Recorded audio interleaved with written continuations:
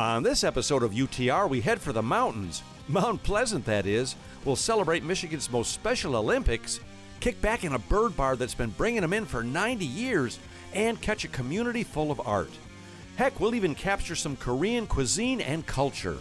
Get ready to explore the cool people, places, and things that make Mount Pleasant worth the ascent.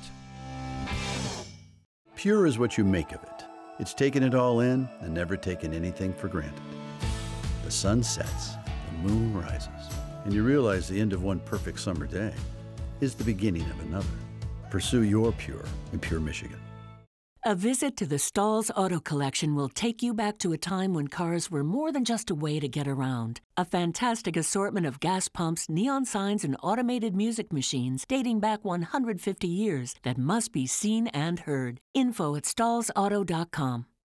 Brought to you by Midland, Michigan, a Great Lakes Bay region community. Visit gogreat.com for more info. I've been around the world, but there's one place I keep coming back to. And the more I explore, the more I realize it's the place to be. I'm Tom Daldin, and this is Under the Radar, Michigan.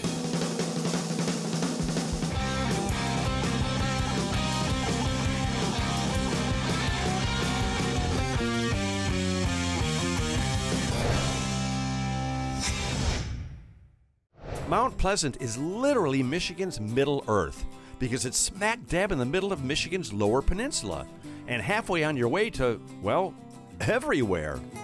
And now, in honor of its name, Mount Pleasant, I'm going to climb to the highest elevation here, Bundy Hill. 5 minutes later. Well, I made it to the top. Boy, the air's thin up here. Good thing I brought this canister of oxygen. Oh, wait a minute. It's whipped cream. Boner. Now, even though there's no actual mountain here, it really is a pleasant place. And that's because it's home to over 20,000 inspired students at Central Michigan University, a rich Native American culture and community, an awesome historic downtown with tons to see, eat, and do, and a collective consciousness that's comfortable and cool. They even have Soaring Eagle, a world-class casino that offers more fun and entertainment than you can shake a sure thing at. Yep, Mount Pleasant is definitely a place you should explore next time you're looking for something new to do. You know, we've been here before on the show. My daughter went to school here. I have friends who live here and love it, and I vacationed here. So get your good time gear on, because we're going to conquer Mount Pleasant. Hey, do I have to walk back down, or can I get a ride from up here?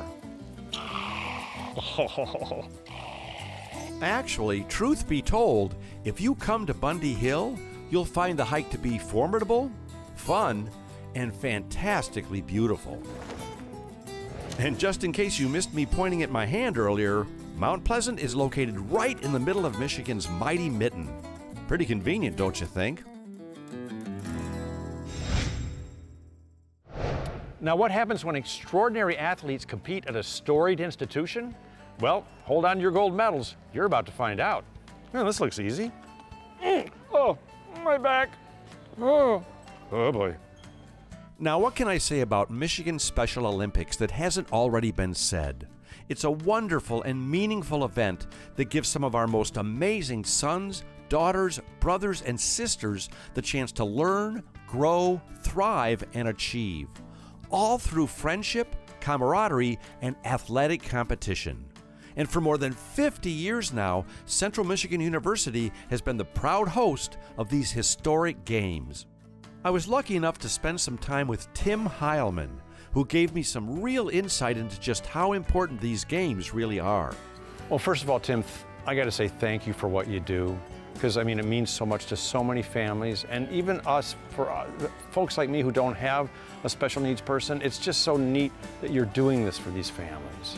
Yeah, I mean, it really is something for everyone, and one of my favorite things now is not just watching the athletes compete, like that's awesome, but it's watching the parents, the neighbors, the aunts and uncles in the stands, and watching their face light up and be able to cheer for the athlete. How cool is it having this event at Central Michigan University. I mean, this is a storied institution, and you get to do it here, and it's been going on for a while, right? It has been. It's Central Michigan University has been a huge part of the history and story of Special Olympics, especially the state summer games. Our first state summer games were held at Central Michigan in 1973. They actually hosted Special Olympics World Games in '75, and we've been coming here ever since. And obviously, the university has changed, Special Olympics has changed, the different sports and venues, but it's still really you know, like home for so many of our athletes coming here. And just name off some of the events you have, because it blew my mind that, I mean, this is serious stuff that these athletes are doing. Yeah, so and when we say, I mean, Special Olympics is an everyday, everywhere movement. You know, our state games, as I mentioned, we have volleyball, there's bocce, there's athletics, which is track and field,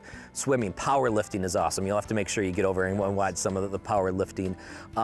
You know, horseshoes, so all sorts of activities. But one of the great things about Special Olympics is when the summer games wraps up, Special Olympics doesn't stop. And so all of a sudden, you know, the athletes will take a few days, they'll you know, revel in that feeling of winning that medal or ribbon, and then they start working on their next sport or their next participation. So that's one of the great things. We're in every county in the state of Michigan, and there's always a local activity or a local program or sport that's happening as well. It does such good for the community that I can't imagine it now that it's here. I can't imagine not having a Special Olympics. Yeah, absolutely. So one of the great things about Special Olympics Michigan, as mentioned, we're in every county, every corner of the state of Michigan, great state of Michigan.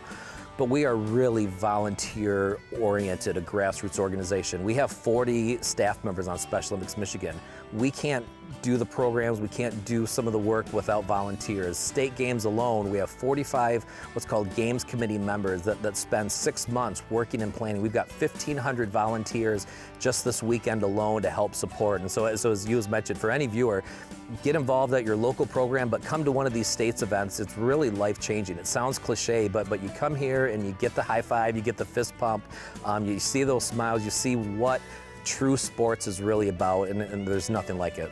Yeah, and being at CMU, you're halfway from everybody, so it's convenient. It is, absolutely. I mean, we've got, you know, talking this morning, and we've got buses coming from the Upper Peninsula to the corner of St. Joe's to Monroe County, and we're right smack in kind of the heart of the state. Yeah, well, again, dude, thanks for what you do. Oh, my pleasure, yeah. I don't usually stop on a handshake, but you deserve much more than that. Oh, well, thanks. It's our pleasure. The Michigan Special Olympics really is an extraordinary event. It brings joy to your heart, tears to your eyes, and makes you feel good about being a human being again. And spending a little time at Central Michigan University will also enlighten and inspire you, just as it does so many of our young minds. Let's face it, CMU is just one more reason why we should all be proud of Mount Pleasant and the great state of Michigan.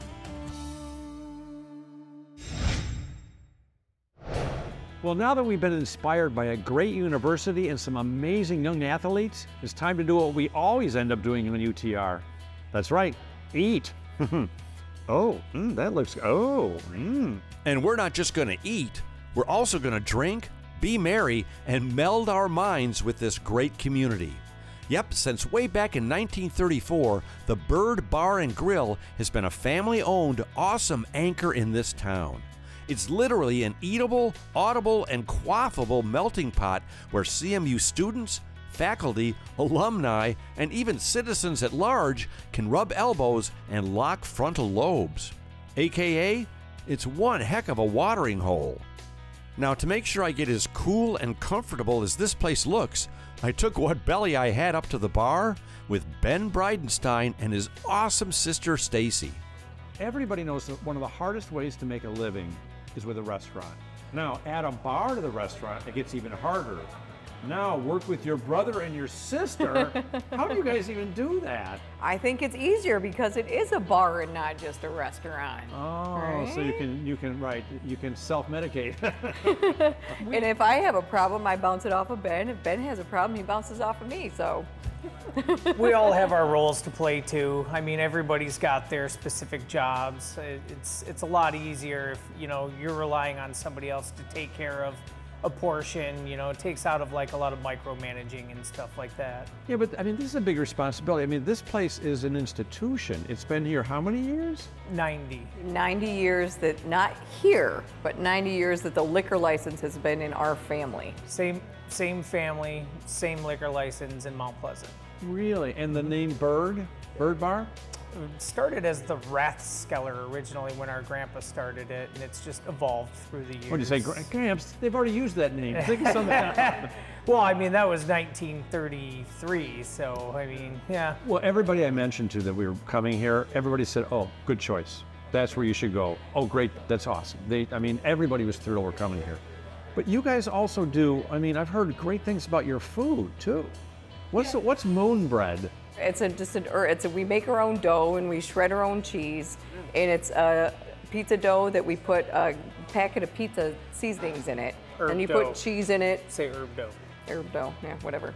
And then you slice it, and anybody that comes in, if anyone's ever like, I don't know what to get, I'm like, number one, I make this, because I'm in the kitchen all the time too, so I can tell you this week what we made the most of, you know? Okay. In our subs, we take our pizza dough and we put everything on the inside and we wrap it up, braid it, and bake it in the oven. So it's a hot sub kind of thing. Very unique item. And then you got the burgers on top of that Dad started in 1986 with a broiler. We're still using the same bun company.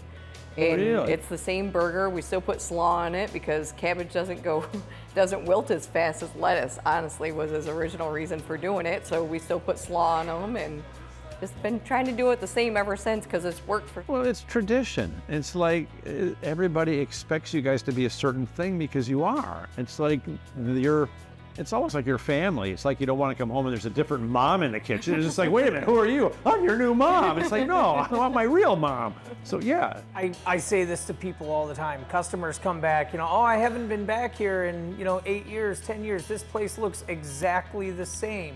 And I'm like, holy crap, I hope not, because I've done a lot. By the way, we've painted, we've got new booths, and we did one new sink. Yeah, but we strive to, I think people think it still looks the same to them because it feels the same. It's a comfortable feeling when you walk into this They're bar. coming back home. Yeah. Yeah, it makes them feel like they're back home. And for the college students, I mean, it's almost like a rite of passage thing. This is where they meet, forever friends. This is where they get their heart broken. This is where they meet the love of their lives.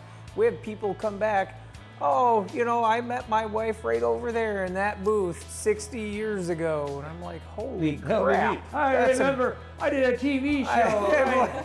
I'm like, that is amazing. Oh, you were here in 19 whatever. Oh, it would have been my grandma waiting on you back then. Oh, really? Like, yeah, Well, that's got to be so cool. Yeah, it is. Like I said, it makes you feel like you're a part of history, like you're carrying on something that should never stop.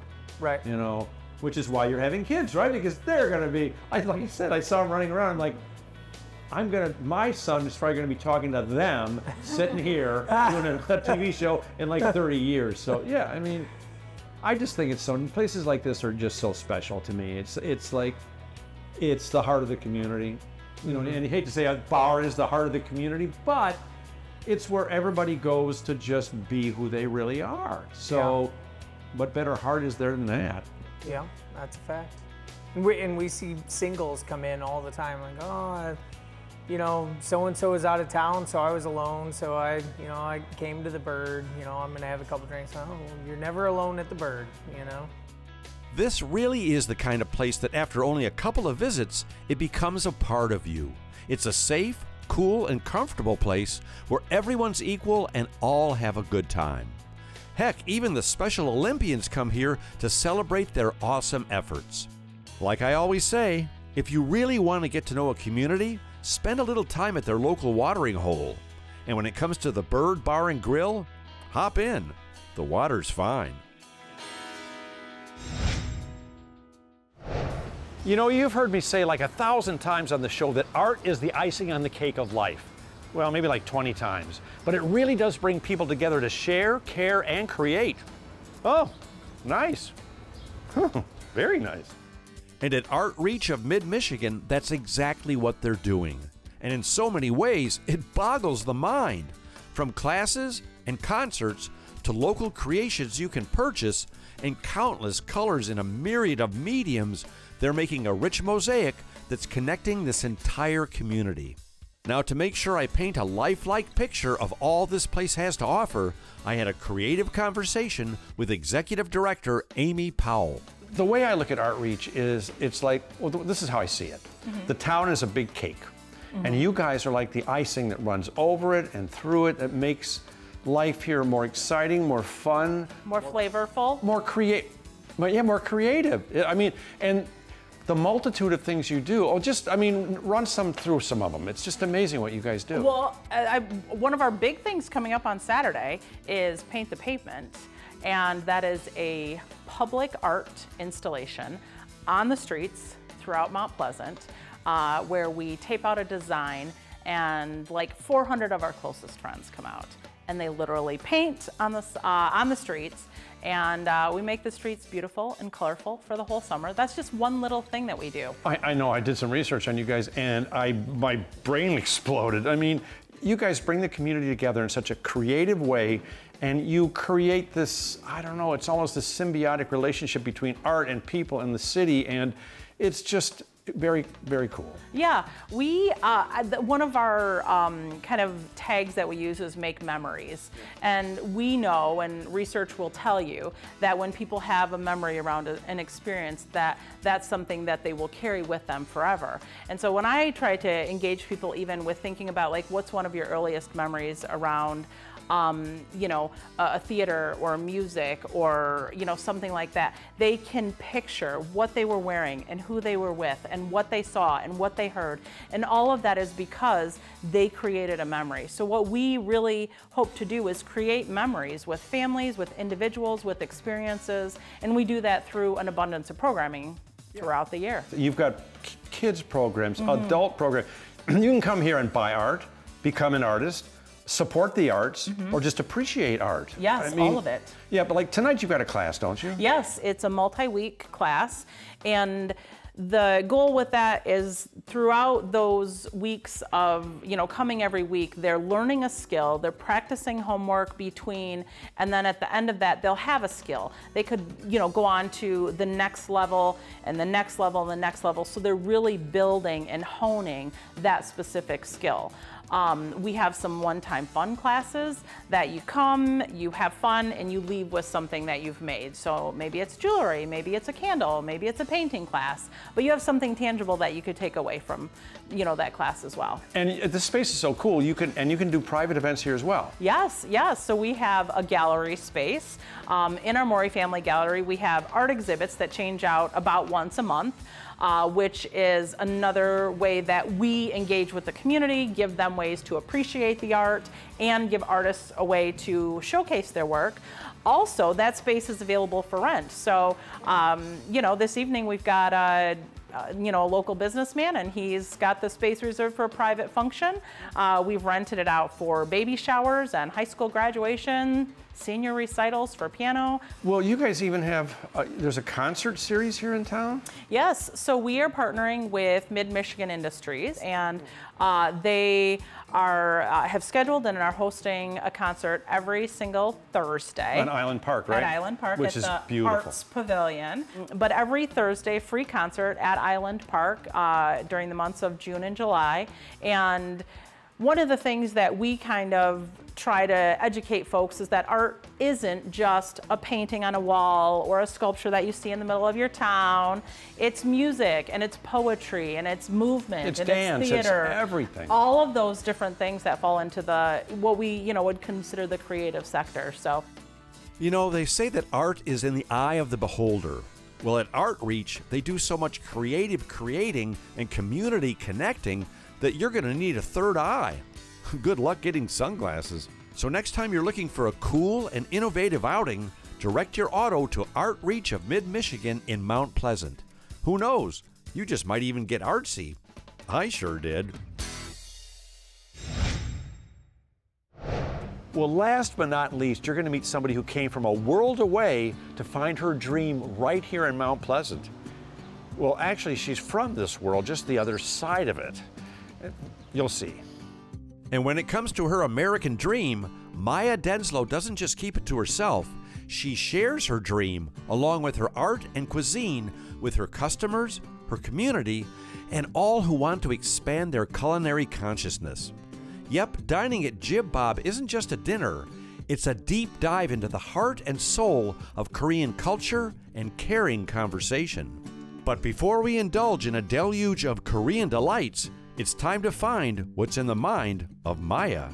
Maya, I have 1,000 questions for you, but I'll try and keep it to 100. Just, it'll be easier that way. Okay.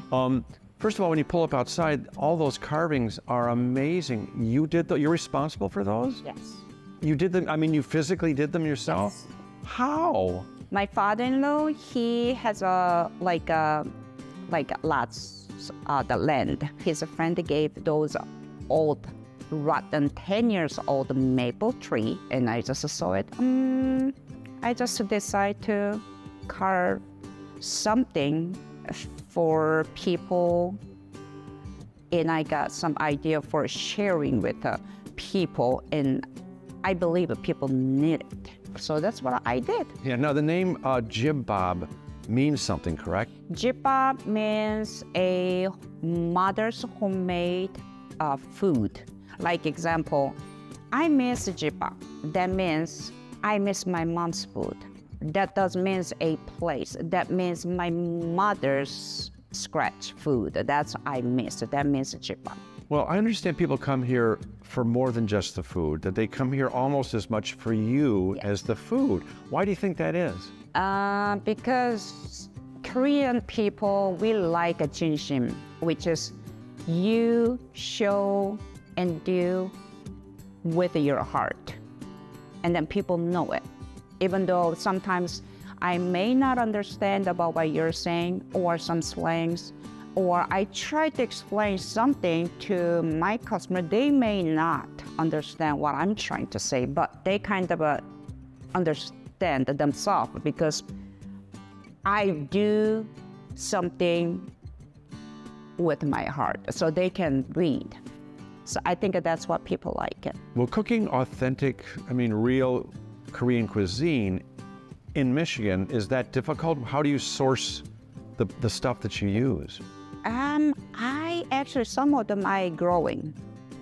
Oh. I never done it, but I do now. And which is my father-in-law kind of, helped me start it because I never done it. What are some of your favorite dishes that you create here that, that some people may not be aware of? I like everything. Some people, when I give them menu and ask me, what's your favorite? I said, everything. It depends on my mood. Right. It depends on the weather. Like example, we do have a little different menu for the we call special. Winter, Michigan is so cold, I wanna eat soup or stew every day. But summer, I don't wanna eat hot stew or, so we changed the stew to noodles. So that's a little different. Well, people are becoming more food enlightened. Like you said, 20 years ago, there was maybe a Chinese restaurant in town that had almond chicken, and that was your exotic experience with food. And now, like you said, there's all different kinds of cuisines. We all want to experiment and try new things and explore new. One of the cheapest ways to travel the world is through food. True. And to discover new cultures and people is through food. And people are becoming enlightened, and they want to know where their food comes from, they want to know who's making it, and they want to know some of the backstory, some of the culture behind it. And that's why what you're doing is, I think it's really important work. You're helping enlighten the world. Yes, I think it's very important because if you eat something not the right food, your stomach gonna tell you. And your stomach tell you, your mood gonna tell you. And your mood gonna tell you, and your whole family gonna, It's important, and also I really enjoy, unexpectedly, I really, really love what I'm doing. Just my body does not like me because everything is a hand cut, hand washing, hand chop, hand peel. That's what my mother does. That's what my grandma did. And that's what I want to do. and I think people deserve it. And if you want to eat some real Korean food, come, because Maya gonna peel it, wash it, cook it, and serve it for you. With love. Love, yeah. Well, since food is one of the funnest and easiest ways to travel the world, we put away our passports and dove into platefuls of Maya's masterpieces. Imagine amazing flavor profiles like this from a world away, available for munching right here in Mount Pleasant. If you're looking for a dinner that'll develop into more of a captivating cultural experience, follow your taste buds to Jib-Bob Korean Restaurant. And speaking of experiences, the next time you're looking for a cool place to eat, stay, play, or heck, even live, take a little trip to Mount Pleasant. Even if you don't climb the mountain that's not here, you'll discover so much that you'll have a mountain of stories to tell when you get home. Advantage, bonus. Pure is what you make of it. It's taken it all in and never taken anything for granted. The sun sets, the moon rises, and you realize the end of one perfect summer day is the beginning of another. Pursue your pure in Pure, Michigan. A visit to the Stalls Auto Collection will take you back to a time when cars were more than just a way to get around. A fantastic assortment of gas pumps, neon signs, and automated music machines dating back 150 years that must be seen and heard. Info at stallsauto.com. Brought to you by Midland, Michigan, a Great Lakes Bay region community. Visit gogreat.com for more info.